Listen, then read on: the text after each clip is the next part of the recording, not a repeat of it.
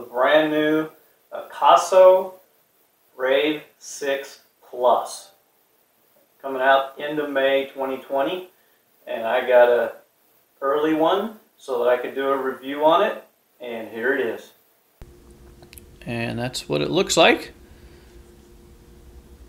A little tiny thing, similar to a GoPro, and this one is kind of modeled to be an economical alternative to the GoPro 8.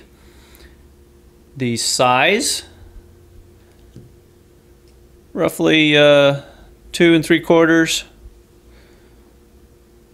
inch and 5/8, and just an inch and, what is that, 3/16, somewhere in there, counting the little lens part.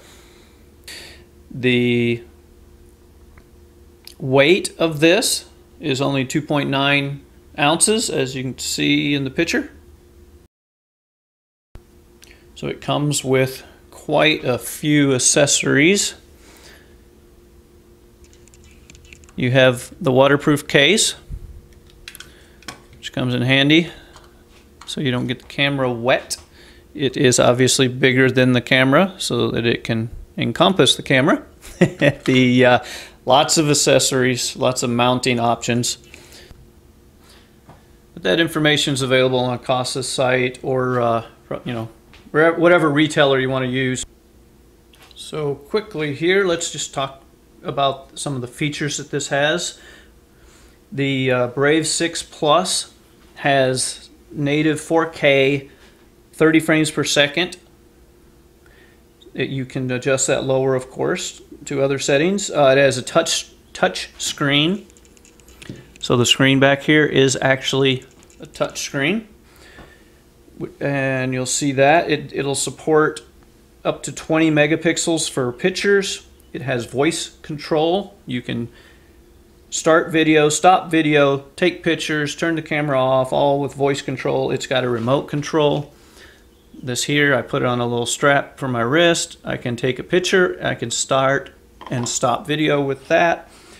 It has a 6-axis EIS, the electronic image stabilization, which seems to work pretty well. It has an 8x digital zoom, 40-meter waterproof with that case. It does have a Wi-Fi, which comes in really handy, so you can use the Akaso Go app from your tablet or phone to view media that's on the camera, download media, and you can even control it from the app, start video and that type of thing. It does support an external mic, it does time-lapse, and it does slow motion. And I'll try to show you most of this in this review so you can actually see the quality of it and determine whether that's something that's good for you.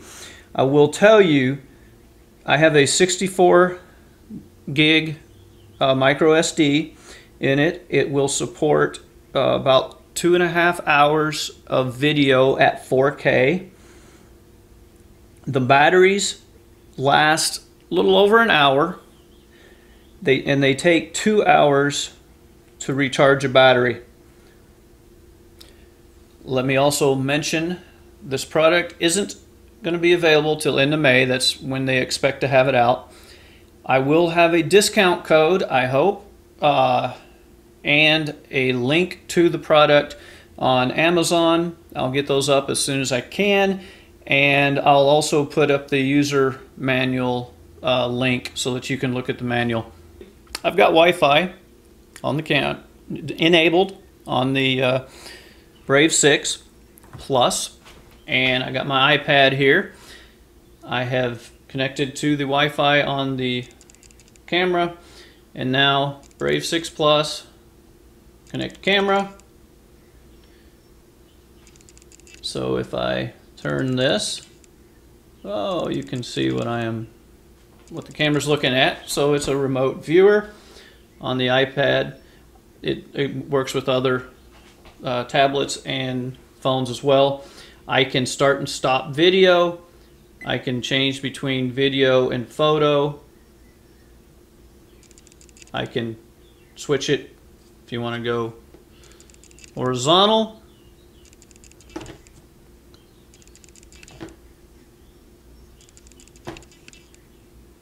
Maybe. What am I doing? Here we go.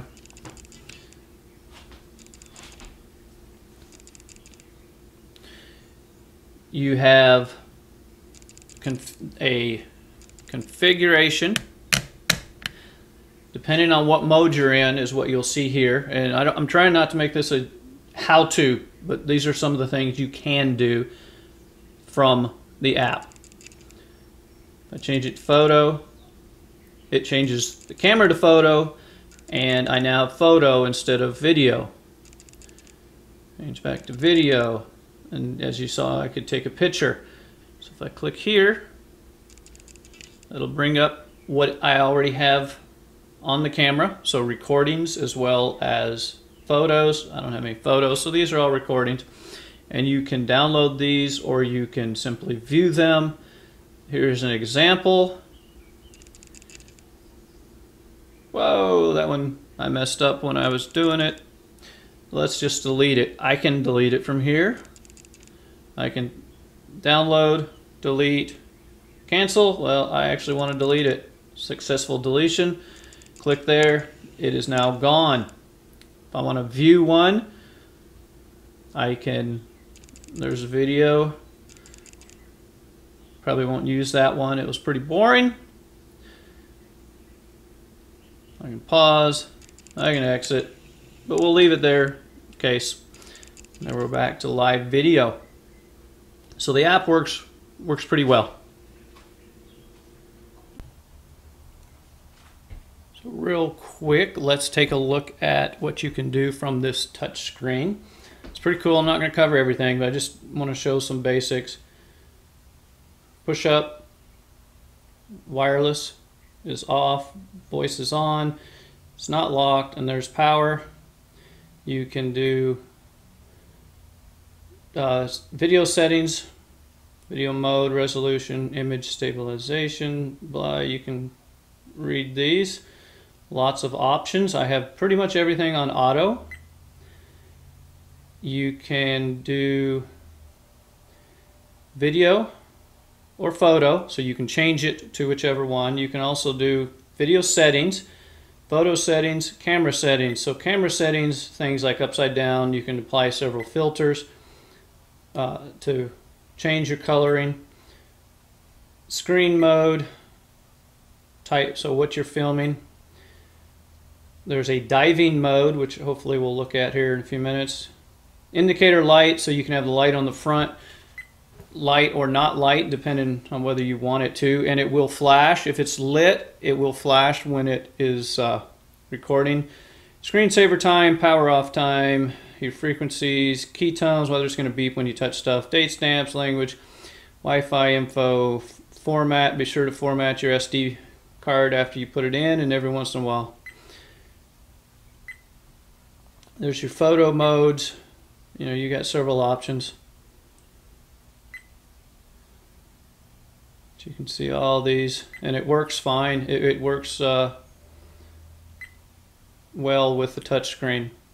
So happy with that. You can also view, that is a video I just took, and let's go back. There's a previous video. So you can flow through whatever you have already recorded, and it will show you your, like this case, it's configured for video, 4K 30 frames per second, voice is on, battery level, and then the time left. That's time left for space on the card, on the SD card. Alright, we talked about basic stats, but honestly, how does it actually perform? Let's check it out. Hey, so got a selfie stick that's about 5 feet long, and it's mostly cloudy. Sun's trying to break through right now. This is at 4K 30 frames per second. Image stabilization is on because the camera is really shaking, because I'm really not good at selfie sticks. I just don't use them. So this is at 1440 at 60 frames per second. This is back to wide angle, so you can get a glimpse of 30 frames per second versus 60. And I don't guarantee that my editing software is going to do this justice, but going between the 4K and the 1440, I'm not sure you're going to be able to tell the difference, but we'll find out. So we're now at 1080, but it's 90 frames per second. 90 frames per second. What's interesting is you can't do the image stabilization with this mode. So the question is, and there's debate on which is better, frames per second or the image quality for when you're moving, say a dash cam, that type of thing. 14K 30 frames per second on a bicycle.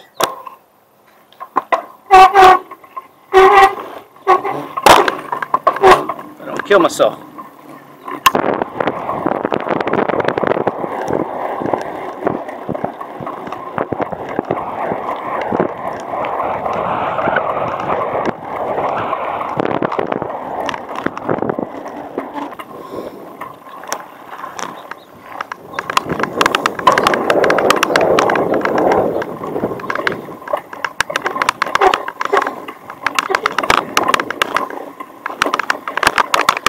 This is with image stabilization on.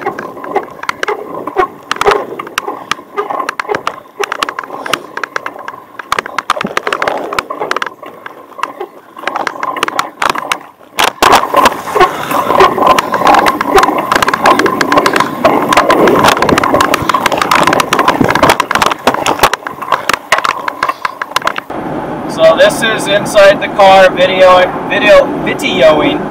through a dirty windshield and a person holding the camera, so it's probably not quite as still as it would normally be.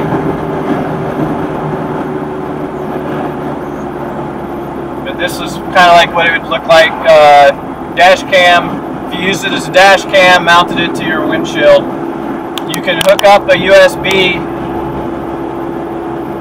to the camera and it'll power up when the car turns on and power off when the car turns off.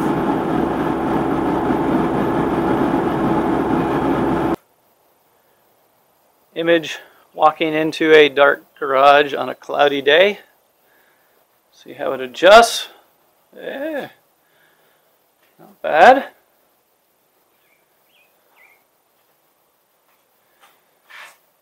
Look into the light.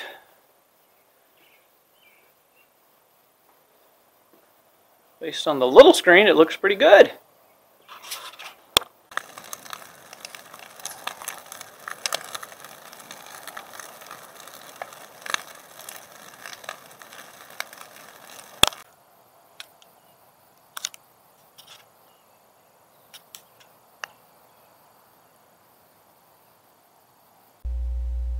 And slow motion mode.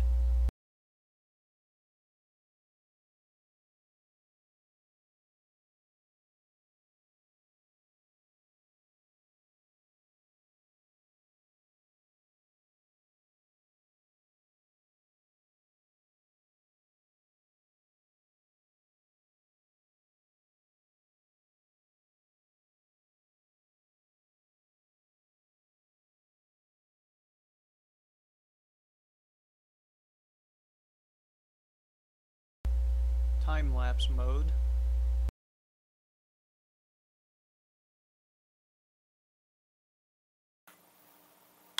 You ever wonder what it looks like from the fish's point of view?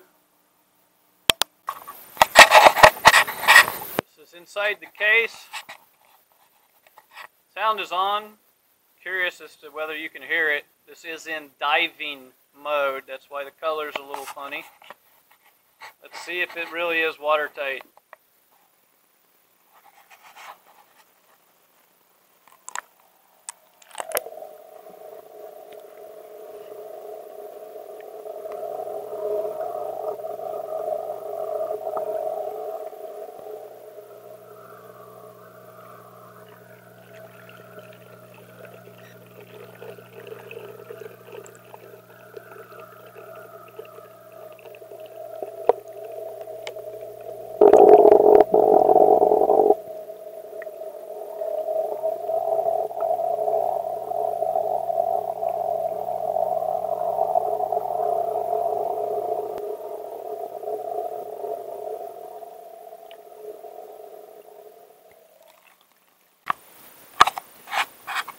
Same thing, only this time I don't have it in diving mode.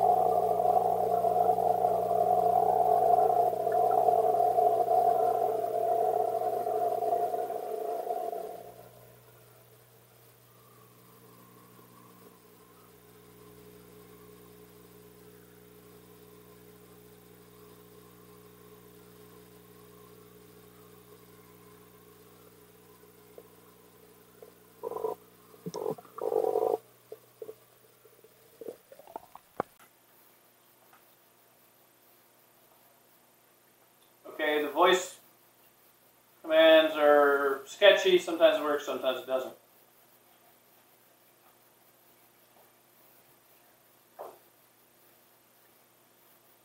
So how does it sound?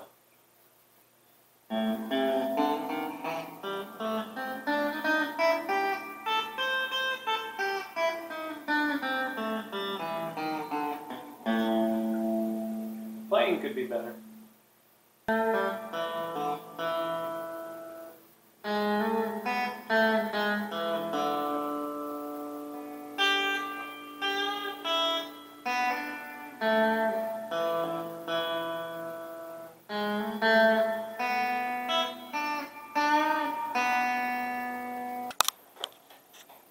So I picked up an Akaso external microphone, the only one I found. Now, granted, it says it's for the V50 Pro, Pro SE, and V50X. Since it was the only one I could find, I was hoping that that would work with this new Brave 6 Plus. It does not. The micro USB is not the same. So I am unable to test it. I was really hoping the external mic would work well, because the internal mic, you've got to be right up on the camera to really hear it, as you see in the video. That pretty much covers the video side. Let's look at the photo side. Without distortion calibration. With distortion calibration enabled, it does not rotate pictures like your phone would. Here is a sampling of some pictures to show the quality at 20 megapixels. And all this video and the pictures were all taken with it set to auto. You can adjust exposure as well as ISO, but I did not do that for this video.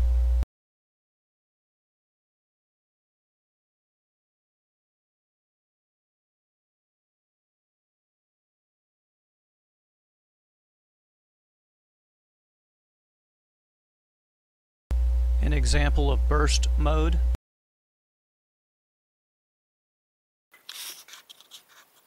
I hope you found this video helpful.